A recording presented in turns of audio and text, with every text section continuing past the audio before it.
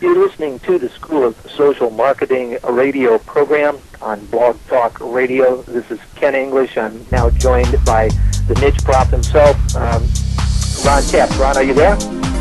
I'm here, Tim, sitting out on the porch of Black Bear Lodge up in Helen, Georgia. Well, thank you for calling in. I know that this is in the break of a weekend activity that you're up there, with Mark Hendricks and a number of other people. But I thought it would be a good opportunity for us to launch this little communication tool on social marketing and media at this platform on Blog Talk Radio. So why don't you introduce yourself, take a few minutes, and just set the stage for what it is you're planning on starting September 1st. Well, I'll be glad to, Ken. I first would like to welcome anyone listening to the call today or in the archives. As Ken says, a lot of people call me the niche prof, or for my friends in Canada and the UK, the niche prof. My background is that of a person who has a doctorate in communication, but has a reputation for being able to break some things down into terms a lot of people can understand. I've been online as a person that has been both an internet marketer and trainer and coach since 1994. And actually, about a year ago, at a conference in another part of the Georgia mountains, retreat like this same one this weekend, we were discussing the fact that I had a little different perspective on social media and social marketing and the way to build relationships and to brand oneself than a lot of people were experiencing out there.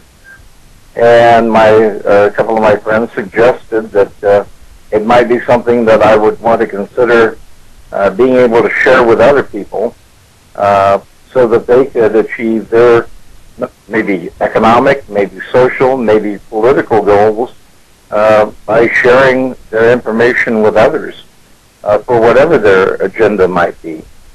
And consequently, being a communications major, I know that since the beginning of time, human beings have had a tendency to want to stand together with other human beings, and they've had a tendency to want to share their stories and tell people where to go.